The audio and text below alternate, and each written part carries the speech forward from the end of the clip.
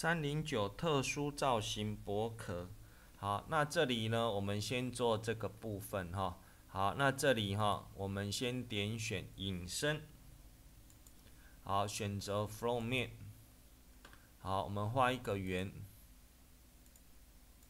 好，圆的直径呢是60，确定哈。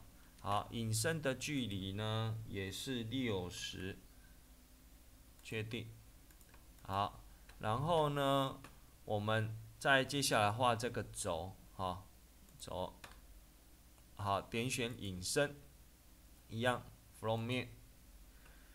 好，选择直线，从圆心往外画。好，那这边的距离是125，确定。好 ，Ctrl D。好，然后呢，这边的这个的深度是20。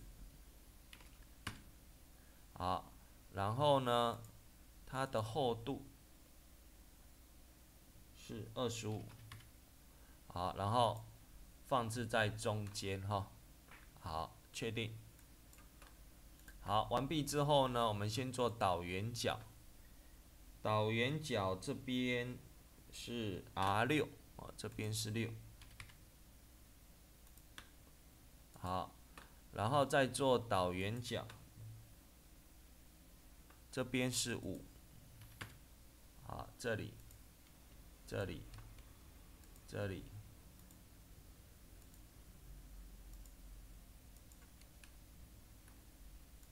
这边啊，好，打勾。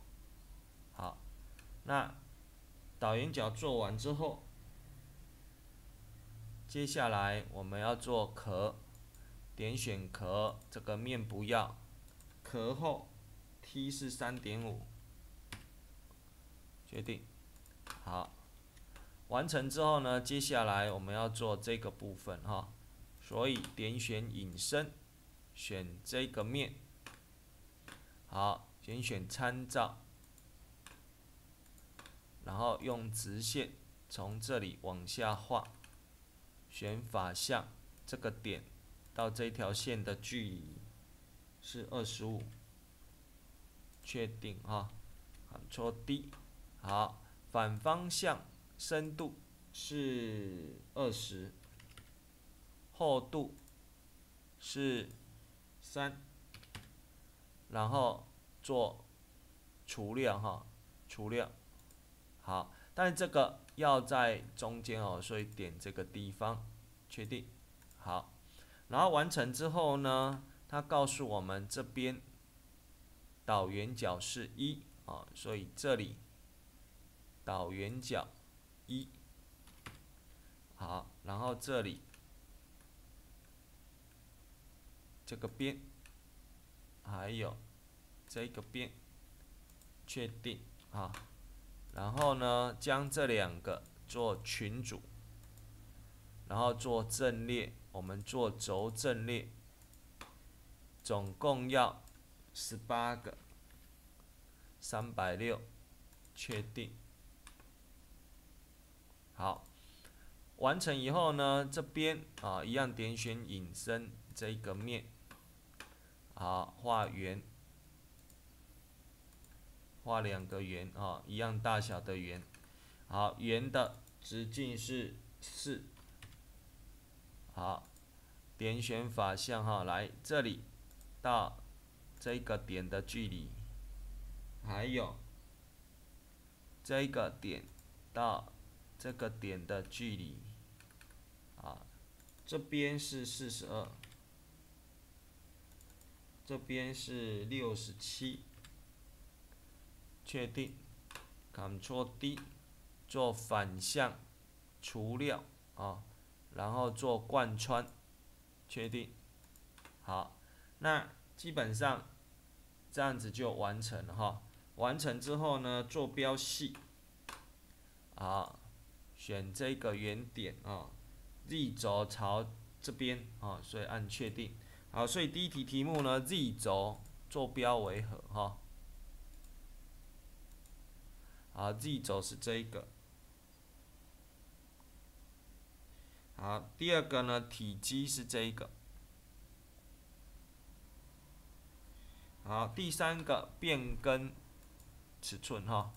好，来变更尺寸呢，第一个圆，啊这边圆没有变哈。好，第二个呢，引申这个长度也没有变哈。第三个导圆角。导圆角呢，这边也没有变哈，这个也没有变。好，壳后 T 有变哈 ，T 改成3。好，然后呢，这边的阵列引申这个地方，好。引申这个地方呢，H 有变 ，V 有变哈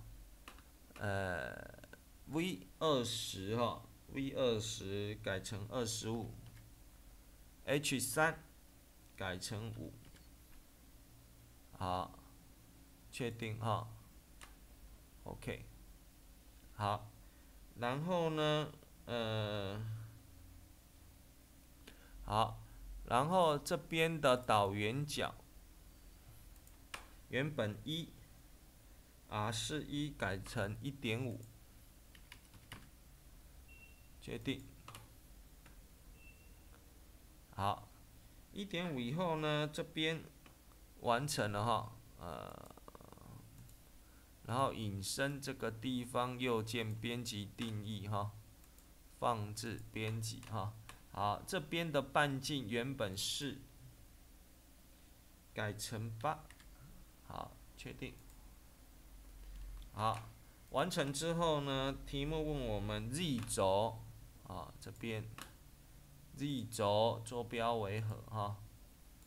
好，答案是这个。好，然后体积是这一个。好，然后表面积是这一个。